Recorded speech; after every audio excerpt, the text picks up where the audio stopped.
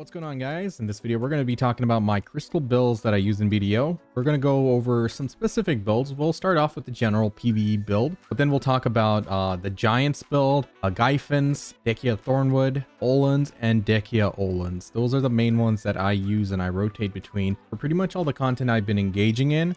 This is going to focus only on PVE. PvP is very specific to your build in your class. These PVE builds also change depending on what class you're playing, because some classes need more accuracy, some classes need less. You might opt for more tankiness, or if you're very geared, you can sacrifice the tankiness for more DPS. So it really does depend, but in this video we're focusing on PVE, and those are the builds that I'm going to go over. And once you go through this video, if you find it helpful, please do like, comment, and subscribe, and check me out at twitch.tv/Pansy, where I stream.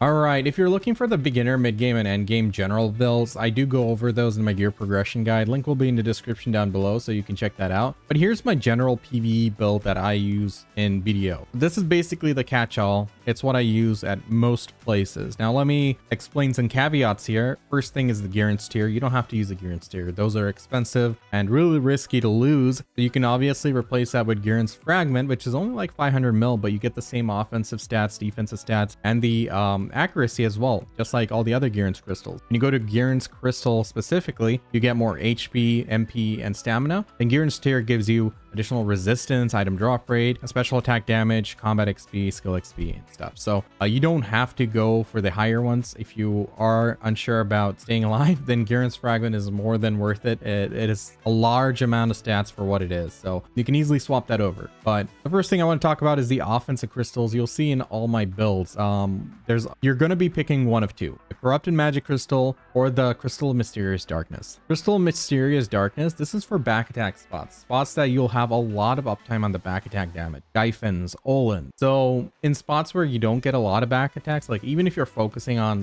rotating around and getting them, the mobs will be moving around, turning around. So whenever they turn around and you don't get a back attack damage, that's a DPS loss. So usually I sit on the Corrupted Magic Crystals, and they are pretty cheap. So if I die and lose that, I'm actually happy that I didn't lose something more expensive. So the next crystal is the glorious Crystal of Gallantry Acrad. This is also a common crystal I use in all my builds. It's a monster AP accuracy and attack speed and casting speed. These are important. Now that difference in attack speed is actually noticeable, and for some classes it's more noticeable than others. And in addition to that, you can also get the Oluns as well for attack speed, even though it's for human damage and PvP mostly, or in human damage spots, but the attack speed is noticeable for certain classes. But yeah, these Acrads are usually there in every single build for me. Then you have the expensive ones, the Rebellious. These are really expensive because, one, you get a lot of damage off it, 5 hidden AP as well as 5 monster AP, but most importantly is the HP, 175 HP. So if you have 2 of these, man, that's 350 HP. That's a huge difference, but they are so expensive. So be careful when you're using them. You might want to swap it out for one of these other less expensive crystals if you have them, if you're unsure about you staying alive. But even the others, they're not that easy to come by. I see them on pre-orders on the marketplace quite often, but they're pretty standard for most builds as well. Then you have the Decimation, the Crystal of Brutal Decimation. These are solid for back attack spots. They also give a good amount of monster AP, which is something that I try to pump up and hit the caps for the spots. And once you hit the caps, then you can think about going species damage and stuff. But usually for a general build, I'll throw these in there. And then you have the Ultimate Combined Magic Crystal Macalod. These are goated because of the amount of AP you get, and that is a lot of AP coming from the 2 set, 4 set, as well as just the individual crystals themselves. So these can be pretty hard to get because there's a lot of pre-orders on them usually. The price isn't too bad. It's like, about a bill, but it's mostly the pre-orders. Be careful when you're using these harder to get crystals, especially if you're playing with a shaky internet connection and you're not sure about like DCs and stuff. So more importantly than the amount they cost, it also takes time to pre-order these, so just be careful on those. And then the last row you see, this is going to be a common thing you'll see for my other builds as well. The last row is reserved for flex. So if you're playing a class that needs more accuracy, you might be putting in an Elcar and a couple of Jin Vipers or something, or you might just take 1 Viper. Usually 1 Viper will cover me, and for Witch I don't really need it. It's more for my Berserker. whose spins have less accuracy compared to other skills. So usually if I'm making any swaps, it's in the bottom row, and that's going to be common for all my builds. But right now we have the Oluns crystals. I prefer that 2% attack speed bonus versus getting another 10 AP. You can get more AP through the power crystal or the valor crystals, dark red fang crystal valor.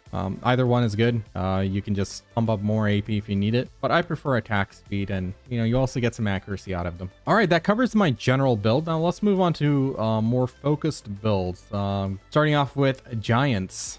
So the thing about giants is these mobs are human type mobs, so human damage does really well on them. So even in your add-ons, if you have human damage on them as well as monster AP, you're going to be benefiting when you're at the spot. In addition to crystals, you can also pump up your human damage with a lightstone set, the one with blight, which gives you human damage. So when I face off against giants, like when I'm grinding there, I use the lightstone set for human damage, my crystal set, as well as the elixir of indignation, which gives you 25 human damage. So you stack it all the way up. You want to be aiming for about 130 human damage or more, because once you get it to that point and you're also hitting the AP cap with the monster AP, you're going to be like two-shotting those mobs, three-shotting those mobs, and you're going to be grinding really fast. It makes a huge difference, and that's one of the ways you pump up your performance there, and it becomes a spot where you're pulling over a bill an hour quite comfortably. So let's go over the crystal build here.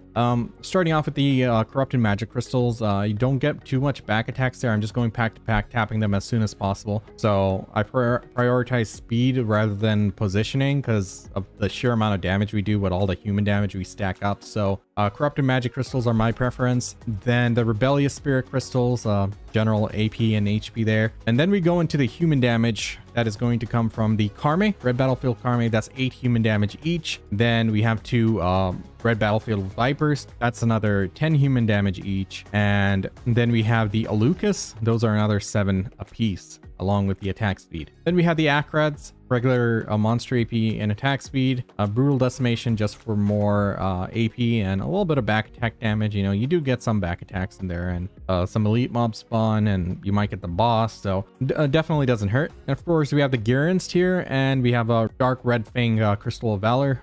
This is just for raw AP. You can replace that with power as well. All right, next up is Gyfins. It's one of my favorite spots to grind, and it is just such a great spot because it's so chill and there's so many rotations there. It can sustain a lot of players, and you don't have to run pack to pack. So I really love Gyfins.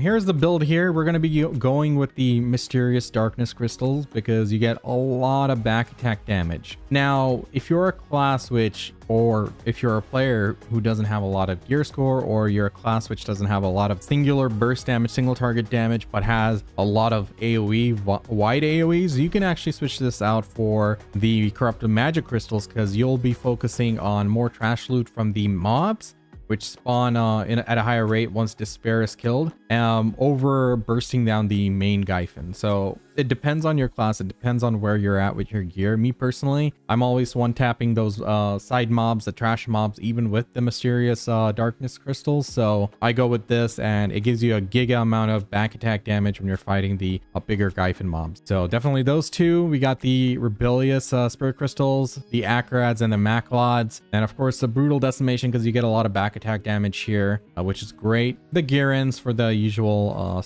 huge amount of stat boost, and also the special attack damage from the Gyfins tier, because Gyfins is a place that they can hit really hard, but if you're really comfy grinding there, you shouldn't never die really. Me, I get distracted by chat, but usually I don't die because everything is predictable. There's nothing that's really based on RNG other than Butcher spawning, and then after you kill Butcher, you just go nuke the purple mob before it could do anything. So for the most part, it's a safe spot. So except for DCs, but I go with the Gyfins tier, and then you have the Oluns crystals and the red fang valor. The bottom row, of course, is flex. You can put in your Alcars and your Jin Vipers if you need more accuracy. Next up is Dehkia Thornwood. Dehkia Thornwood is a very popular spot to grind. Even after the nerf, it's a really nice spot to grind. Honestly, I enjoy it more after the nerf. The mobs are dying faster, and I'm getting more ominous ring drops because more kills per hour from the mobs, and that's translating to more rings per hour for me. So I like it. I like it. Anyway, the build is going to be the Corrupted Magic Crystals, the Rebellious Acrats, and Macalods. Those are pretty standard everywhere. I went ahead and got the Brutal Decimation, pump up that monster AP. And yeah, that's perfectly fine. And you get a little bit of back attack here and there, especially against the elite DK spawn. And the Red Fang Valor just to fill in the blank and add some more AP. Gyfins tier, of course. And here we use the Fighting Spirit Crystal. So Ancient Magic Crystal of Nature, Fighting Spirit for the knockback resist. You don't need this because knockback isn't as lethal as, you know, knockdowns, but it is so annoying. It's so annoying when you get chain knockback. So, you know, just putting these two in there and along with everything else, all your other stats and stuff, I don't even run a calcs or anything anymore. I run courage. So these two should be sufficient, man. Like this should give you enough of a breathing room that you're not getting chain CC'd whenever you're in between protections and stuff. So as a Awakened Witch, I don't even need these. It's just that I get distracted talking to chat. So that's when I get in danger. But for the most part, if you need it, you need it. Otherwise, you can go without them and just replace it with more damage. And if you want more accuracy, you can replace the Dark Red Fang Valor and the Brutal Decimations here to fill in the blank for any accuracy requirement. All right, next up is Oluns. I absolutely love Oluns. Oluns got buffed multiple times over the past year, and it's great. It's a lot of money. You can go hang out with a couple of buddies, and all three of you make over $1 bill an hour now quite comfortably. So here's the build I use for regular Oluns. The signature thing for Oluns is going to be the resistance, because you don't want to get knocked down or anything when the big Olun is doing a big skill, right? Or, you know, you don't want to get comboed out by them. So all parties generally run a shy. So if you're a non-resist class, and pretty much for every class, you can just go with a Red Battlefield Crystal Giant and a Red Battlefield Crystal Adamantine, and along with shy buffs, the 40% of resist or something you get from them, and coupled in with all your other buffs and stuff, these should be more than sufficient to get you to 100% resistance for KD and whatnot. So in addition, for the regular DPS portion of the build, we're going with the Crystal of Mysterious Darkness. You get a lot of back attacks. It's really easy to maneuver behind the Olun, and that's where the priority of the DPS comes from. DPSing down the little guys isn't too difficult, and maneuvering around them isn't too hard either. So Crystal of Mysterious Darkness is usually my go-to. Then the Rebellious Crystals, of course, Acrad, Macalods, Brutal Decimation, and Gyfins tier, and one Viper. So at Oluns, you do need accuracy. Even with a Witch, I go in with a Viper for certain skills that I do see misses with. But for the most part, if you need more accuracy, replace the Brutal Decimations and you should be good.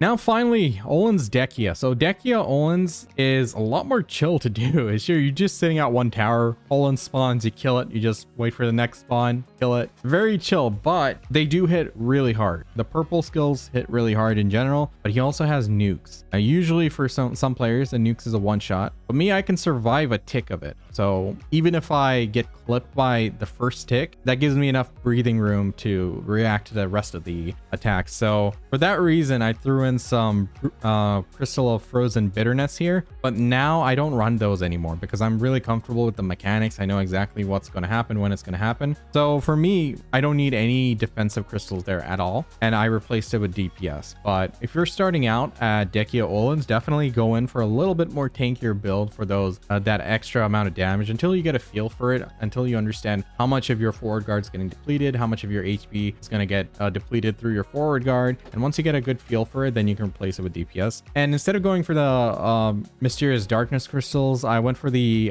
magic crystal, the Corrupted Magic Crystals, because the ads are a lot more clumped and moving around, aggroing different people usually. So I'm not getting perfect back attacks. I do maneuver around for back attacks a lot, but because we're iframing the mechanics from the Oluns a lot, I'm also maneuvering around out of position. So it's more comfortable for me to have the magic crystal, the Corrupted Magic Crystals here. Rebellious, obviously, HP, damage, Acrads, Macalods, Brutal Decimation. Now, after I removed the Bitterness, I went with the Brutal Decimation and a Red Fang Valor for more DPS, and of course the Gyfins tier. If you're not confident with surviving with the Gyfins, obviously change it to a Gyfins Fragment. But yeah, this pretty much covers Dehkia Oluns. All right, guys. That's about it for my crystal builds. Those are mostly what I use, and I just shuffle around that bottom row with more accuracy, less accuracy, more DPS and such as I need it, depending on the class I play. But for the most part, these cover me at all the places I do grind.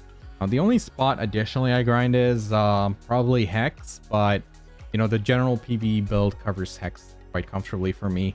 So anyway, I hope this was helpful. If you have any questions, drop them in the comment section down below. Like, comment, and subscribe, of course, and check me out at twitch.tv/I'mPansy, where I stream. And yeah, I hope this is helpful, guys. Take it easy.